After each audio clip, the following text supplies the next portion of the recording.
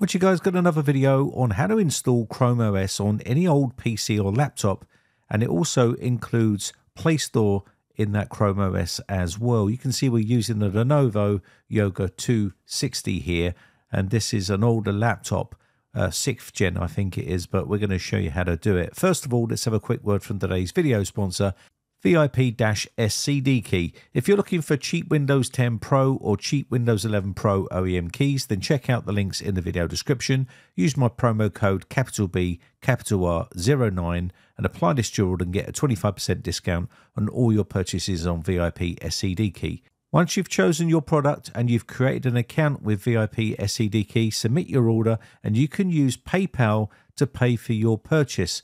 Select the PayPal option, pay now, and they will then send you your key to your account. And then once you get your key sent to your account, just like you'll see on the screen right here, you can use that key to upgrade or even activate your version of Windows or Office. Check out the links in the video description. Once you've got your key, you can activate it by going to the activation center, just like you see on the screen. Okay, so back to the tutorial. What we're going to need to do first is download the Chrome OS recovery image. These are legit recovery images for different versions of Chrome OS. As you can see here, we've got Ramos, and we also have a bunch of different ones for different types of Intel processors, and even AMD processors are supported via this method as well. We're using an Intel processor, and it's for this version right here, and we're going to be downloading that version right here. So all you need to do here is choose the option. You can see I'm going to get the latest one, which is 128.0.66.13.133. That's the version I'm going to be downloading by going over to the little blue icons on the end here. You can also search via brand name if you wanted to, but we're going to be downloading this and putting this onto a USB flash drive here. So first off, let's go ahead and click the download for 128. That's the latest version for that particular one we want to get, which is supported for our Intel processor. And once we've got that downloaded, I'll show you another place where you can get these as well. And these are legit recovery images, so there's no fear of these being tampered with. They are proper images that are supplied for recovery purposes to reinstall Chrome OS on your system. So what we're going to do is we'll let that download. I will also show you this website here where you can do a search for a particular version that you want to do. So let me just go ahead and quickly type in the version that I want to download. It will then do a search, and you can see here stable, beta, dev, and canary. So these are the different versions that you can download. Go to the recovery image, and once you get to the recovery image, this is probably the better site to download them because it's a much more easier format to understand. We want 128, that's the latest version. That will be the stable version. As you can see here, click download on there and you will see the image will come down. It's exactly the same image as you can see on the screen, but I just wanted to show you that other alternative website as well you can use. Next, you need to go to GitHub and download the branch framework to get this working. And you can see here there's some information about the project on branch framework, but as you can see here there is a warning that says branch is not intended way for Chrome OS to work. At some point Chrome OS could potentially become incompatible with branch and delete the data unexpectedly. So you need to read all this information because really this is not the real way of installing Chrome OS, but it just goes through some of the pros and cons of using this method. So the supported hardware also is listed down here, and you'll be able to do this for Intel and also Ryzen processors and Celeron processors here. And what you need to do here is read all of this carefully. It also tells you about unsupported hardware, which is older Intel and AMD CPUs are not supported, and it says DGPUs are not supported either, and virtual machines are not supported as well, and ARM-based computers or ARM-based CPUs are not supported right here. You can read this all at your own leisure, but you need to go through here and read this as well. There's also install instructions here which make it super simple to get this up and running. It is a bit of a palaver to get it working, but again, if you do want to try to get this working, it's always nice to try these little projects out for yourself and learn something along the way. And this is what this channel is all about, education. So we're just learning how to do this. And you can see here, there's also USB installations is what we're going to be doing. So we're going to be running this on a USB. And there's other ones as well, like standalone. And there's also ones for dual boot. If you want to see other ones, let me know in the comments section below and I'll make those videos for you. It also talks about the recovery images, and it also talks about the CPUs and what versions you need to use. I've got a 8th gen to 9th gen here, and it's going to be using that version right there. Again, that also supports slightly older CPUs as well, so that's what we're going to go with. But use which one for your older system right here and download it. It gives you instructions here on how to prepare this through the terminal, because you're going to need to use the terminal to rebuild the actual images you're downloading here to create them into an ISO. I'll show you how to do that. It's pretty straightforward. So let's go ahead and download this one here by clicking on the latest button here, and this will give us the download options. We're going to also need Rufus because we're going to need to put this onto a USB flash drive, because that's what we're going to be choosing to run this off of. But you can do a standalone install and put this onto the system if you want to. Again, like I said, let me know if you want to see that and I'll do that video for you. So we're going to download the version right here, portable version of Do. Next, we need to extract all of the files into a folder here. I've created a folder called Chrome OS on my desktop. And what we're going to do is quickly extract all of this stuff right here. And you can see there's 4 files inside here. I'm going to drag these into another folder called Chrome OS. And once we've got that done, we need to extract the other file, which is this one right here. This is the image.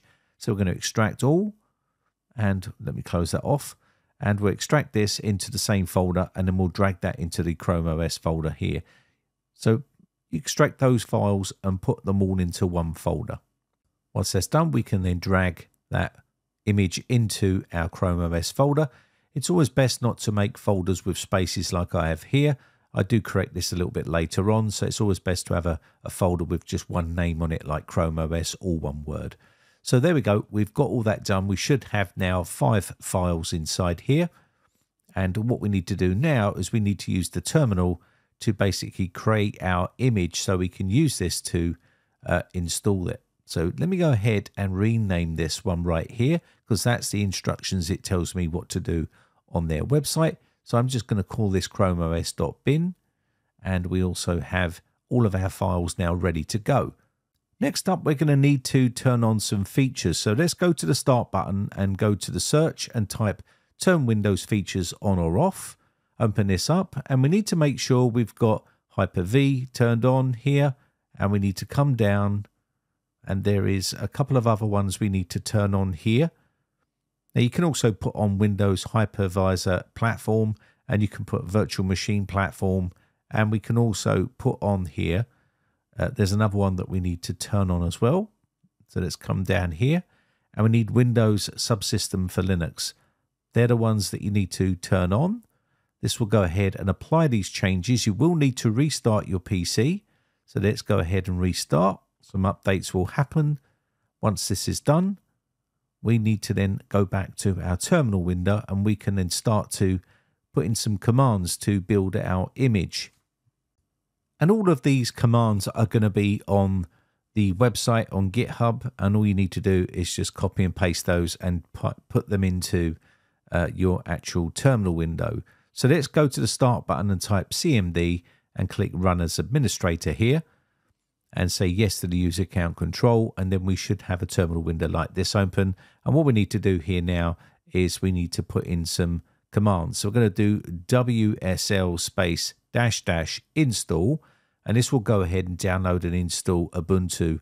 Now, if you find you get some sort of error when you install this, then go to the Microsoft Store and then download Ubuntu there and install it, and you should find it will work. That's what I did here. I've got Ubuntu 22.04.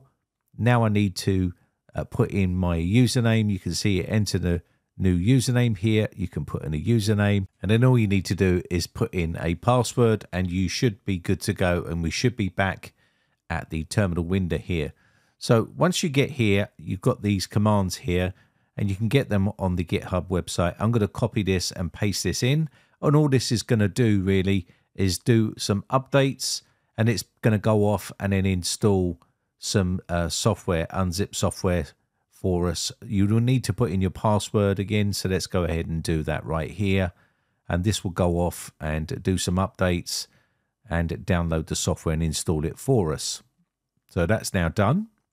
Now on their GitHub website, it talks about changing directories and you have to make a bunch of edits and changes. So I've added my own one in here because I think it's easier. So I'm going to go back to my directory here, go to the location and type PowerShell like so. And this will open up in that location. It's a lot easier to do it this way in my personal opinion. So this is where we are right here. And all we need to do here now is type WSL here, and it will put us back into our Ubuntu area here, right in this location. So rather than doing a bunch of commands and changing stuff, now we can type ls here, and you can see inside the directory there's all our files. We need to put all these together, and what we're going to do is basically use this next command here. So we've installed the software already. This is the file name we need to change, so I'm going to quickly change this to chromeos.bin because that's the name of the file in the directory that we're in right here, as you can see up the very top. And it's going to convert this into a chromeos.image, and it's going to put all those files into that chromeos.image. So that's basically what that's doing there, and that's why we needed to install that software earlier. So what we need to do here now is I'm going to quickly copy this command, and we're going to paste this in. So it's make sure you got this command correct, otherwise it won't work. And once we've got this done, you just paste it in like so. And then you can now see there is the command here, push enter. It's going to ask us to put our password in because we've changed from command prompt to PowerShell. And you can see here now it's going to start creating our partition table.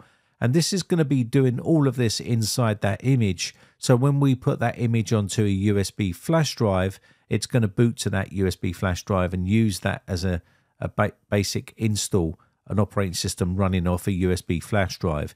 But like I said earlier, you can actually install this and run this as a standalone on a laptop or PC if you wanted to. So if you have an old computer that is becoming end of life, Windows 10 is coming to an end and you can't upgrade to Windows 11 and you want to give it a new lease of life, you could use something like this.